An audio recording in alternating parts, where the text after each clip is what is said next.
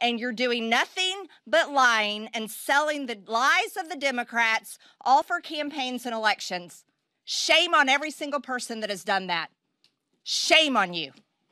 You need to tell the truth. You have the freedom of press, one of the greatest rights in this entire world. And anyone that puts the word insurrectionist, calls President Trump an insurrectionist, and calls any of us an insurrectionist is a liar, and you do not deserve the power that you possess. Shame on you.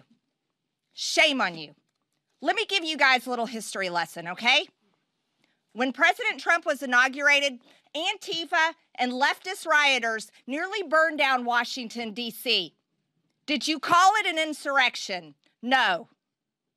BLM raised millions of dollars on the Act Blue Democrat fundraising website, and then proceeded to cause $2 billion in damages across American cities and communities, all in 2020, every day. Not one day for 3 hours, every damn day. Did you call it an insurrection? They attacked police officers, federal courthouses, tore down statues, burned 93 police vehicles. Did you in the media call it an insurrection? No, you did not. You called it mostly peaceful.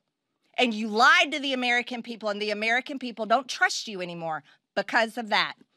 And then the American people who pay for elections with their tax dollars actually own the elections and have the right to care about their elections, election integrity, and the results of their elections. When they came to Washington and protested, all of you called it an insurrection.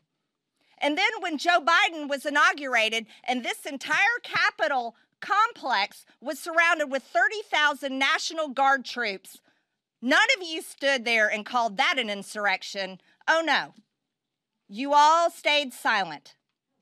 And while Matthew Graves, the U.S. Attorney at the Department of Justice, is arresting people every single day, throwing them in jail, held them for 22 hours in solitary confinement, unconvicted, all of you stay silent.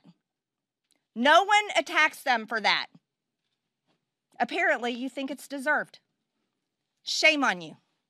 And I want you to know the American people are paying attention. They're not stupid just because you tell them in your articles and in your headlines and on your networks that Trump is an insurrectionist or any of us are insurrectionists. No, as a matter of fact, you're hurting your own careers and you're hurting your industry for lying to them.